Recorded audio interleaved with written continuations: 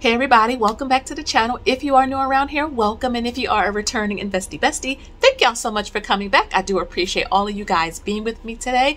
So before I get into the video, first I just wanted to say thank you guys so much for the DMs and the emails. You guys were reaching out because you guys know there was a death in my family, and a lot of you guys were so supportive, offering prayers. A lot of you were like, girl, I understand you are going to get through this, because let me tell you guys, when a death occurs in your family and it involves like money or anything of the like, it can turn really ugly really fast. And I just wanted to thank you guys so much for just, keeping your girl lifted and encouraged. And I'm really happy to kind of be back and, filming my videos and being able to help you all to, make sure you have everything that you need in order, because you just don't know what life may throw at you. You don't know what could happen, and you want to make sure that, you are as prepared as you can be. So thank you guys so much. If you haven't checked out that video, I know it is not like what's popular or, sexy content is what I call it, but it is very important, and a lot of people don't realize how important it is until it's too late. Okay guys, so make sure you go and check that out. Another thing that I wanted to thank you guys for was all of your support with the investing workbook. So I had launched that workbook probably early last week. I created something initially for my daughter to use. So you guys know I have a soon-to-be 16-year-old who invests in the stock market. She has a credit card, she has a checking account, she has a banking account, all of the things. And I wanted to create something for her that was simple, that was easy to use, but gave her the information that she needed, so that girlfriend can, build up her portfolio. So when she's 18, she would literally be ready for the real world when it comes to her finances. And I thought, what if other people needed more help with learning how to approach the stock market and organizing their investments, learning how to educate themselves and research stocks and different companies. And I'm so happy that a lot of you took advantage of that, for supporting me, number one, because I do appreciate all the support, but really investing in that workbook to invest in yourself. I really am so thankful, seriously guys, for all of the love, all of your support, and purchasing the workbook. If you do want to get your personal copy, it is up on the website. 34 interior pages, 36 pages in total. I created everything myself, really trying to tailor it to beginner investors, and it's super easy and super beginner investing friendly. So I just wanted to thank you guys so much, because I really do appreciate all of y'all. Really appreciate all of my investie besties. So one more thing, I almost forgot, one more thing. We start our polls tomorrow for March. I know you're thinking, Shalise, what? Yes, this coming week is the last full week in February. I know, scary, right? How fast time goes by. This is exactly why we need to make sure we do what we can do now in the present to prepare for our future selves. Now, again, we can enjoy life now, but always say, if you plan on being alive in the future, that's 20 years, 30 years, if you plan on seeing your grandchildren and your great-grandchildren, and you already know that inflation is terrible right now, that the cost of goods and services is going up, like all of your bills, check your expenses, everything has gone up, right? Well, you want to make sure that you protect yourself on the back end. I know you may say yeah, I'm going to open up an investing account. But has it been 3 months already? Has even a month gone by and you feel like you haven't done that yet? Well, this is the best time to actually start investing. There's no better time than the present. And let me tell you, it is not too late. So we do start our polls tomorrow for March's investing challenge. I already have the challenge available up on the site if you care to join us. But yes, I take you through 3 days. I know it's a tedious process, but we go through 3 days of polls, because I want y'all to be what? Knowledgeable what? Say it with me. I know you're saying it. Knowledgeable investors. Okay, I want you to believe in what you are investing your hard-earned money into. So those polls are starting tomorrow. We're going to start with the sector, then a stock, then an ETF. Okay, so 3 days of polls are coming your way, and I hope you guys are enjoying going through this process. Okay guys, this is what makes you millionaires. It helps you to achieve your goals by knowing exactly what you are invested in. Okay, so those are all of my church announcements. So let's get into the video. So you saw the thumbnail, 401k. Now I did do a detailed Roth IRA video, why I love the Roth. I gave you some background on the Roth, why you should open up a Roth, some of the pros and cons of a Roth. I'll have that video right here, and I'll have it linked in the description box below. And I have playlists, guys. So if you are new to the channel, if you are an investie bestie and you're looking for a topic, go through my playlist. I have a beginner investing 101. I have a real estate. I have a crypto and NFT. I have our FIRE journey. I have fun investing content. all of those playlists. You can feel free to go through, binge watch some of the videos if you like. Really, really good stuff. I think I have like almost 250 videos I uploaded to this channel. So lots and lots of content. But yes, let's talk about the 401k. I'm going to give you some great pros about the 401k because I really do love it. And I'm going to take you inside of our 401k quarterly statement. So this is really important for you guys to know how to read it and understand the information that is on these statements. Yes, you do get quarterly statements if you have a 401k. And just for GP guys, this will apply to like your 403bs and your 457s. I'm just going to be saying 401ks, but a lot of the same things kind of cross into those separate types of accounts as well. These are just employer sponsored retirement accounts, but I'm just saying 401k in this video. All right, guys, so let's talk about first, what is a 401k? A 401k is a retirement savings account or investing account that is sponsored through an employer. So that means you won't really get access to a 401k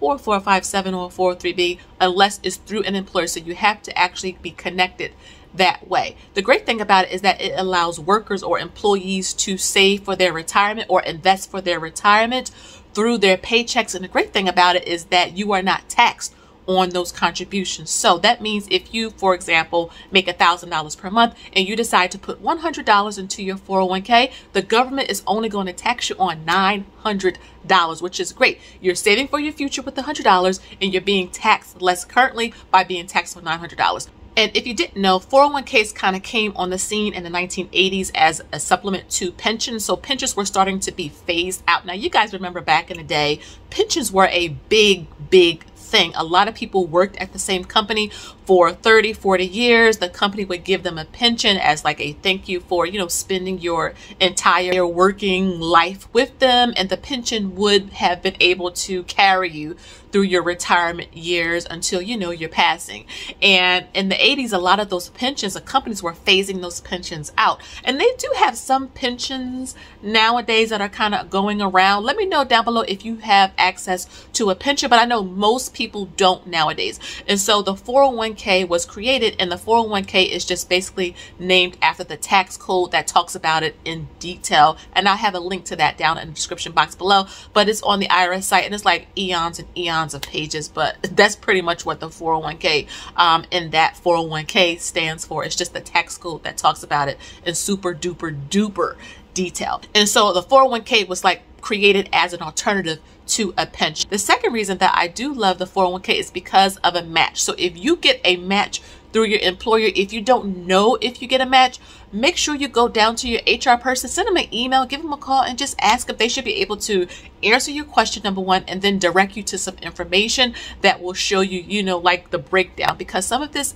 they have vesting schedules attached to it. So my husband, for example, is 100% vested. So every time he gets a match, is 100% his. I know some companies have like a year-to-year vesting schedule that you have to actually stay with them to be able to get all of that match. But again, go through your statements, and that's why I'm going to pull up our quarterly statements and show you how to find this information. Okay, guys, my husband gets a 5% match. So always say, try to invest up to the match if you can, but if you can't, don't worry about it. Free money is free money. Okay. So if you get a good match at your company, and I consider good matches like 10% and higher, but 5% is still good too. But I've met with some people that get like 15% match, 12% match. Those are excellent matches, and you really should, if you can, take full advantage of those. And this is why you should budget, because budgeting isn't meant to be restrictive. It just shows you where your money is going. So your budget can tell you, okay, go ahead and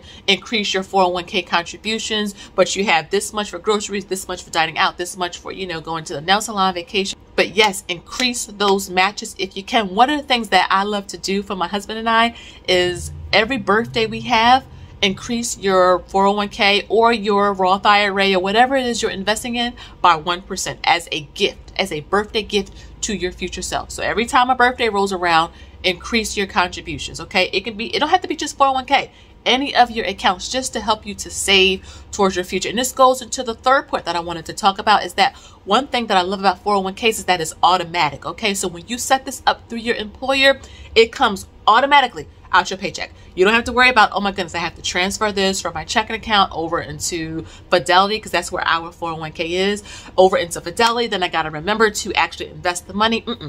When you have a 401k, this is all set up automatically for you. And let me tell you, you won't even miss it. It's so interesting how you get used to it. And after some time, you're like, okay, I want to actually increase what I'm putting over there because I don't miss it. And that's one thing I really, really love. If you get a raise, if you get a bonus, really try to increase your contributions that way as well, because you really will not miss it. This works like a lot with when you automate your savings to your emergency fund or just your general savings, your sinking funds. Be honest with me, guys. Do you really even miss it? And as a result, you are saving and investing passively for your future self. Okay, guys? The fourth reason why I love the 401k so much is because the contributions are higher. So for 2021, you can put $20,500 into your 401k. Okay, so you can max your 401k out. There's a lot of trackers that are out there if you want to go ahead and try to max out your 401k. If you can max it out, kudos to you. But remember, guys, start slow, because we didn't max out our 401k when we first started. Okay, I'm not even going to fake the funk. We tried to do $100 to $200 a paycheck because we were trying to pay off debt. And yes, you can invest, and yes, you can pay off debt at the same time. Do not let anyone tell you that you have to wait until you are debt free to invest. Remember, time is your best friend when it comes to investing. Time. You cannot get time back. So start with whatever you can today, 5, 10. And by the way, you can put $5 in your 401k. Yes, you can put $10 in your 401k, $50, $100. You don't have to start with these big numbers into your 401k. Just work your way up to maxing it out. So yes, the contribution limits are higher, which I really do love, unlike the Roth IRA, which I love as well. But the contribution limits for that is $6,000 or $7,000 if you're age 50 and above. Okay, guys? But the final reason that I love the 401k, and this may go against the grain a little bit, is that you can access it through a loan. Okay, so not cash it out, but take a loan from it. Now, I don't suggest you borrow from your 401k, but let me just say, life happens. You don't know what is up the road. It could be an illness. It could be a death. It could be a catastrophe with your home or in your family. And I'm telling you guys, you may not want to, but if you can borrow against it to get through medical bills or to put a new roof on because something happened, that option is there for you. And unlike cashing it out, it will not trigger a tax bill. Okay, when you borrow against it, you are just paying yourself back in payments. Yeah, you will have an interest rate, but all that money goes back to you. That's the perk of borrowing from your 401k versus cashing it out. And like I said, I don't suggest you do it. But again, we don't know what life has in store for us. And it's an option there if you needed funds in a huge emergency, not even like a regular emergency, a huge emergency. That option is there for you. Okay, that's just reality. That's just real life. And I want to make sure that I present all sides of this equation, because I know we can say now like, oh, I would never do that.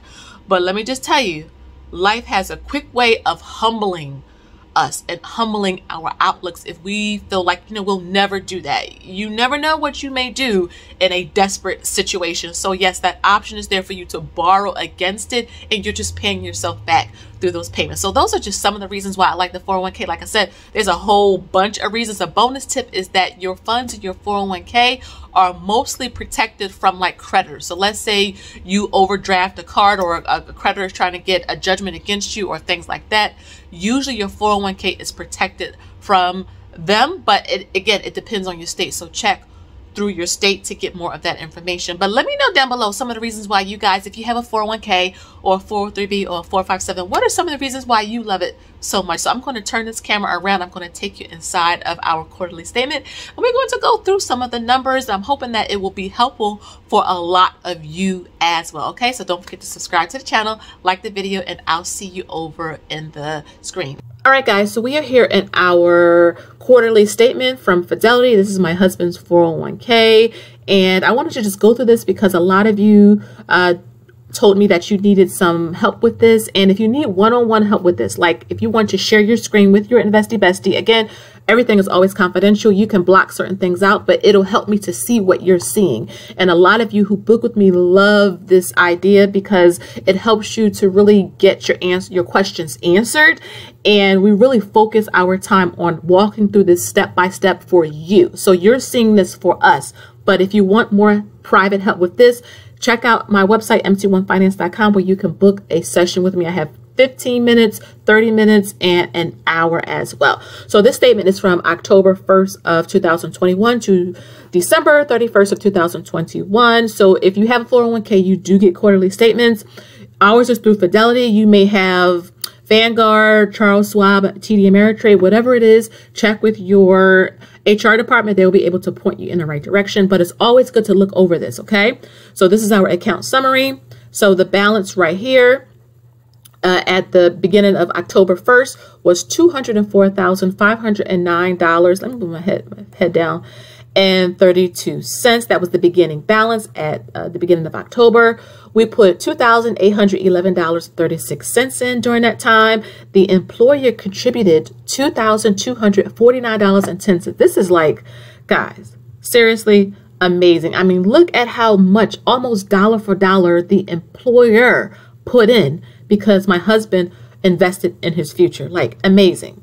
Moving down to fees, yes, keep in mind, you will have to pay fees when you get into any type of fund. It could be mutual fund. It could be index funds. It could be ETFs, which are exchange traded funds. There is always a fee to get into it. So, you know, VTI, the Vanguard Total Stock Market Fund, there's a fee to get into that. So you want to make sure you're looking at the fees, your expense ratios, because it'll tell you how much it costs to get into these funds. So we had to pay $138.22 for fees, and then the change in market value, that means how much our account grew during this period, was $11,957.12.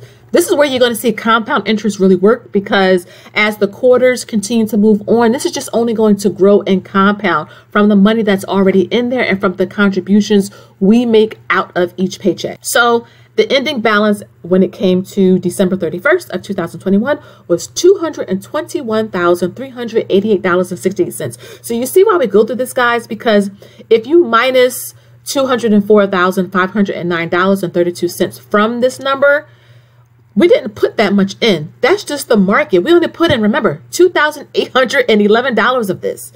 Okay, the market did the rest, and the employer did the rest of the work. This is why I always talk about investing, because it really is the way to grow your money the fastest. I'm telling you guys, there's nothing like compound interest and rate of return when it comes to your money. Nothing in the world like it. Okay, so that was our ending balance there at the end of December.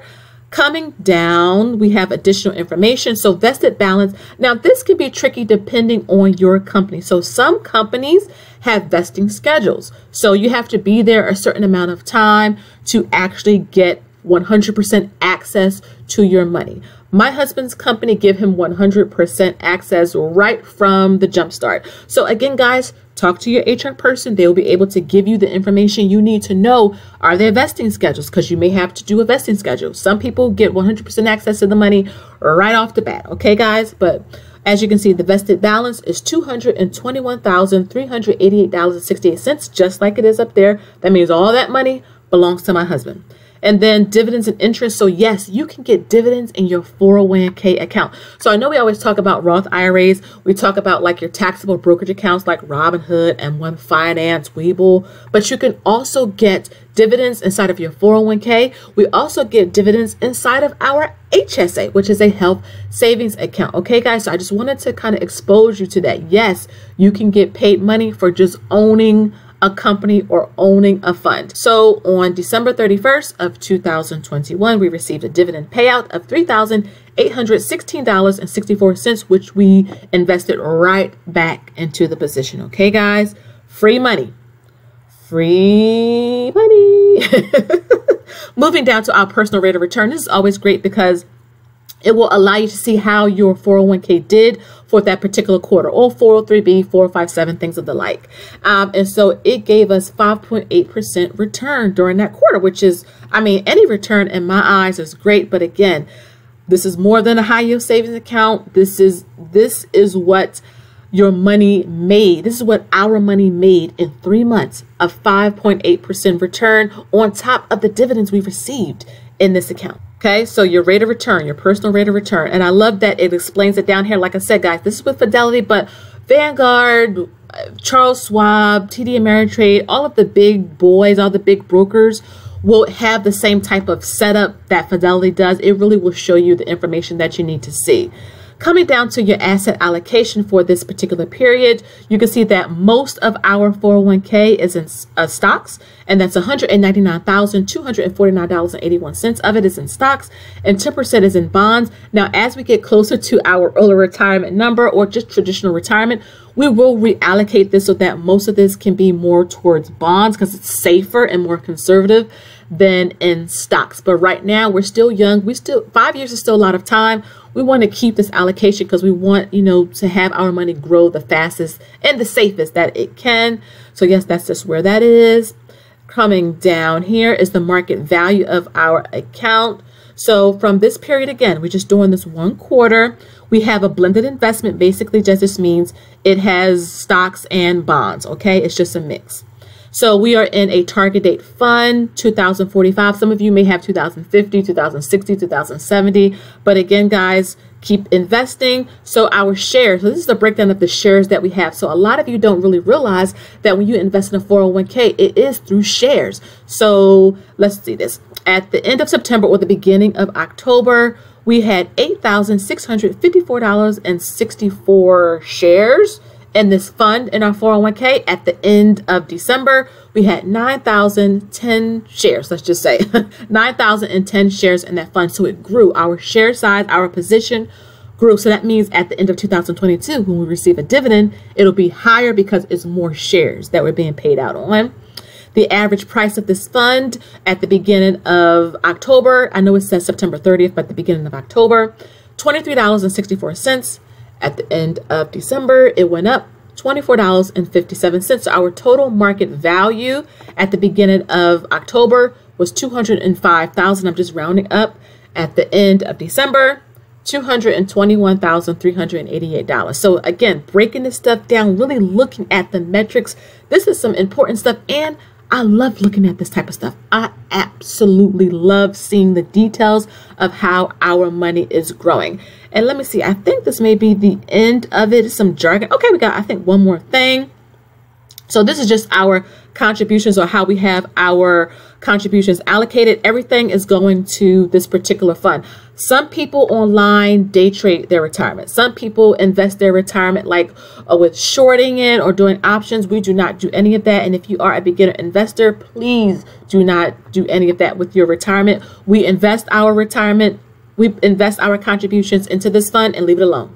Just leave it alone, okay? There is a fund manager associated with our 401k through the employer, and he just handles it. He's been doing a great job, and we just leave it like that. So 100% of our contributions is going into this fund, and you can see our contribution summary. Let me move my face over. Okay, so we have our contributions period to date. That means from December 1st, it says December. That means from October 1st to December 31st was $2,811.36. The match that we received was $22.49. You see our inception to date right here, our invested percent, which I talked about, 100%, our total account balance, $130,000 that we put in, $130,558.35, and the safe harbor match, which is the company match, $90,260.33, and the profit sharing that we received, just some extra income from investing in this fund, $570. And as you can see, vested just means how much of it we have access to, all of it, because my husband gets 100% vested access to his funds. So I'm thinking that was it. Oh, we have some more down here. Okay, let's keep going, guys. Our fund activity, again, during this period, as you can see right here, and some of this repeats the same information over and over again, but I love it. I mean, I love it. I can literally see everything in one snapshot right here. So beginning balance at the beginning of October, I mentioned it, $204,509. Ending, so that was the total there. Contributions we put in, employer contributions, administrative fees, advisor fee. Yes, so that was that total up at the top that I showed you, that $132,558. $132, right? $138 right there. That's what that is. That's just broken down in detail. Let me come back down. And then change in market value, $11,957.12. So that's pretty much everything. You see the dividends again stated down here. And then our investments and allocations, 90% stocks, 10% bonds, and that's pretty much it. Yeah, and that's our 401k quarterly statement. So I hope that you guys enjoyed that walkthrough. Again, if you need more help with this, make sure you book a session with me. I have 15, 30, and 1 hour availability options available for you. And it's always nice to see how our money is doing. Just diving into the details. And again, this is how we're able to grow our money in all of our different accounts to get to $1 million net worth. Or at this point, I think it's 1.1 plus million. So again, guys, don't forget to subscribe to the channel. Leave me a comment down below. Thank you guys so much for watching. If you have a question, let me know down below in the description box. Let me know down below and I'll be more than happy to get back to you. Don't forget to like the video. And until next time, I'll see y'all in the next one. Okay, have a good one. Bye-bye.